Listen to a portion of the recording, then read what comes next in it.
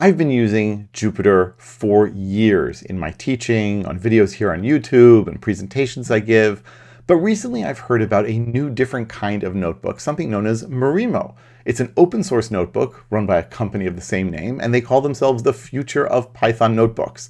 In this video, I'm going to introduce you to Marimo, show you where it's the same and different from regular Jupyter notebooks, and why it's actually pretty intriguing. I'm going to start using it in Bamboo Weekly and elsewhere. So first of all, if I want to use it, I'd better install it. So I can say pip install minus big U to upgrade Marimo. But actually, I've been lately using UV-pip, and I say minus my system because I don't have a particular project here. It'll download it, it'll update it, it'll install it. We're doing great. And now I can say Marimo just by itself on the command line. And look at this. It gives me a whole bunch of introductory text, like what I do next. And here it says you can type Marimo tutorial intro. This is a great place to start, after this video, of course. Great place to start to learn about Marimo, what it does, and how it works. But I'm not going to do that now. Instead, I'm going to say Marimo edit, because I want to start up Marimo in the mode of creating or editing notebooks. But look at the next thing they suggest. You can say Marimo edit notebook.py. It is a PY file. Marimo notebooks are written in Python. The file format is Python. They are stored as Python variable definitions and function definitions, which is pretty amazing. This is a very Python-centric project, and it works in Python, and so it means you don't have these odd IPYNB files. It's just Python files. But I'm going to say now, Marimo edit. It's going to open up a tab in my browser. Just a moment. It actually starts pretty quickly, and I'm going to click on create a new notebook. Okay, great. And so I can get to work right away. I can say x equals 100 and y equals 10, 20, 30. And I can say here def hello of name. I can say return, and watch this. As I'm typing, it auto-completes and gives me documentation. Return of, we'll say hello name. And by the way, if I say name dot, well, it's not going to work there. Okay. So I execute this with shift enter just as per usual. And now I can say what is x? I can say what is y? I say y dot, and it'll show me all the methods I can use and their documentation, which is what you would expect in IDE, but less so in a notebook. I can even say, of course, x times 2 or y of -1. That works great. And of course, I could say hello world or hello Reuven. All working great. Notice, by the way, that the results come above the code. I'm still getting used to that. It's a little weird, but okay, I can deal with it. Here, though, is the thing that makes Marimo totally different from Jupyter. The variables that we defined up here in the first cell, they're not just sort of abandoned. We didn't set them in the past, and that's that.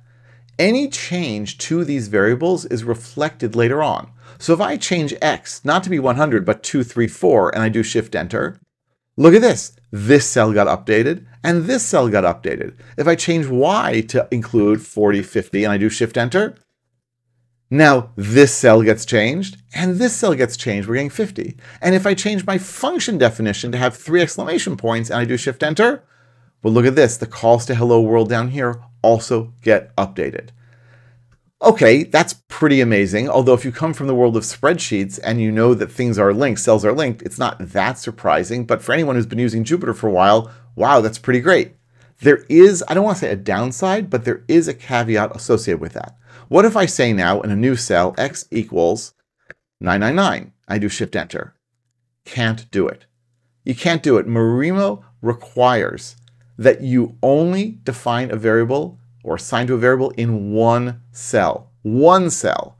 You can't redefine variables. And that's because it keeps track of where the variables are. If we go over to the left, there are a whole bunch of little control panels here, and I click on Explore Variables, it'll show me every variable, where the variable was defined in which numbered cell, and which cells then use each variable as well. So if I update y, it knows, oh, well, that was defined in 0, but it's going to affect cells 2 and 4. If I update hello, it's going to need to update cells 5 and 6, and so on and so forth.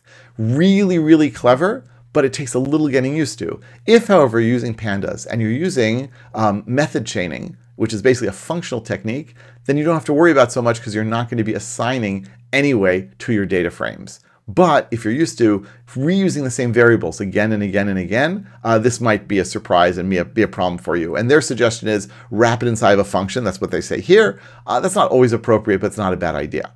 Speaking of data, can I load up data? Of course I can.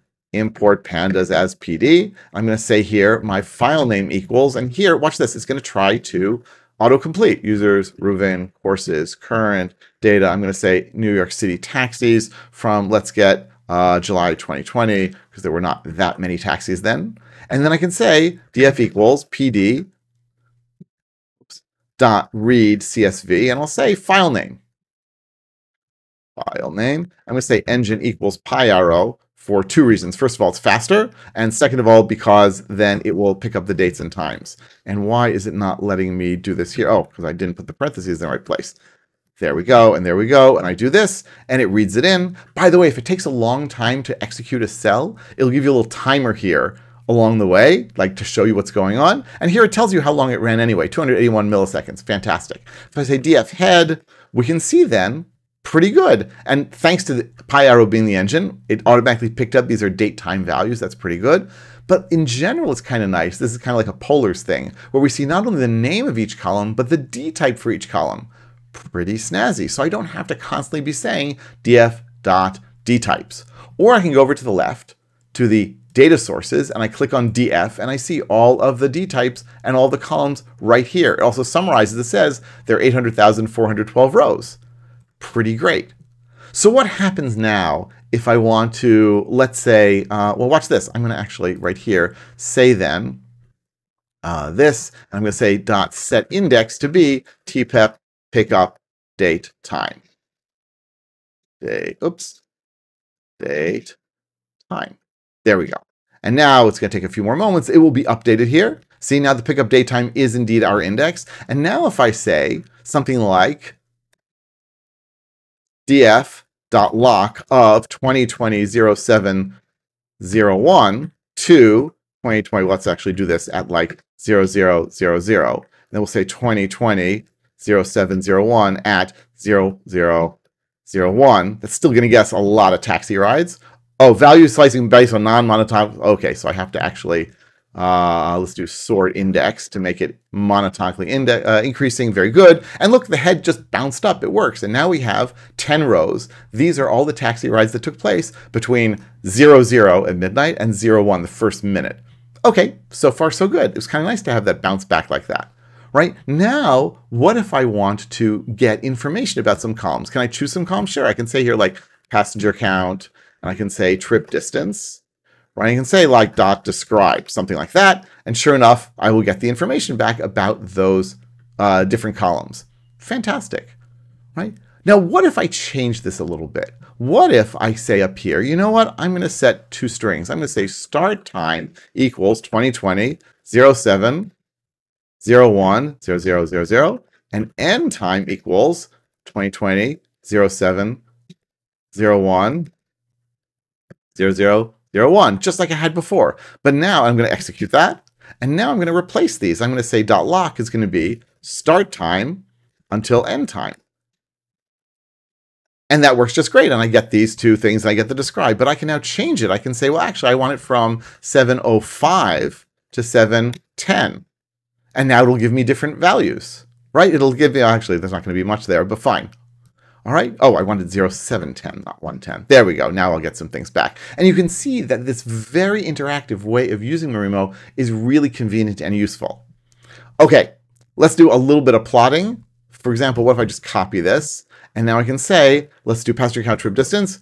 And now I can say dot plot dot scatter. I'll say x equals passenger count. And I'll say y equals trip distance. You can even get rid of that there. All right, and it's going to give me a scatter plot. There is no relationship between passenger count and trip distance. Let's do maybe trip distance and total amount. That's a little more interesting. And sure enough, we see the scatter plot there. Oh, okay, except for this one guy who paid like a ridiculous amount of money. Fine. Oh, trip distance was more than 200,000 miles. That seems a little unlikely to me. But you can play with all these things again and again. It's highly, highly interactive. Okay. One or two last things about Marimo before I let you go. Number one is, as usual, in notebooks, you can use Markdown. So I click here on Markdown, and I say now, right, this is a headline, and it updates, and I can say, you know, this is monospace, and emphasized, and bold text. And it works just fine. I can say here, you know, smaller headline, then I can say first, and second and third. And this one has several minor things. So I'll do like, one sub thing A and two sub thing B and sub thing C. And we see that it is being displayed as we use it, which is kind of nice. And then I can shift enter and do that. But there's another way to do to do Markdown in Marimo. I can do what it's suggesting to me repeatedly, import Marimo as mo. And now I say mo.md. And now I can just give it typically a triple quoted string. And I can say, this is a headline. And this is first and second and third. Right? I can do exactly what I did before. If I do shift enter, then that runs. And this function gives us the Markdown. Why would I care? Why is that useful? Well, remember that I can use not just a triple quote string, but a triple quoted F string. What does that give me? That gives me the ability to interpolate variables. And I can say now, in case you're wondering, x equals that and y equals that. And now when I run this, look at that. It gives me the values of x and y from before. And if I go up and I change x and y to be 2, 3, 4, 0, and 50, 60, 70, I run that. Oh, it didn't like that very much. X was also defined by, oh, ha, ha, ha. I still had that there. Okay, let's get rid of this. Where did I have that? Hello, here we go. This, I'm gonna get rid of that. And now I can go back here and I can rerun it. There we go. And now everything is updated. And now I go down here and look at this. Look at this. My Markdown has been updated. Or markup has been downdated. No, my Markdown has been updated. Anyway, Marimo has tons and tons of really cool functionality. I'm really having fun playing with it, and I encourage you to take a look at it as well. I will be using it in Bamboo Weekly this week as well, so if you want more practice and stuff with Marimo, take a look there at bambooweekly.com. Let me know what you think. Comments, questions, suggestions are always welcome. Like and subscribe, and I'll be back real soon with lots more about Python and pandas.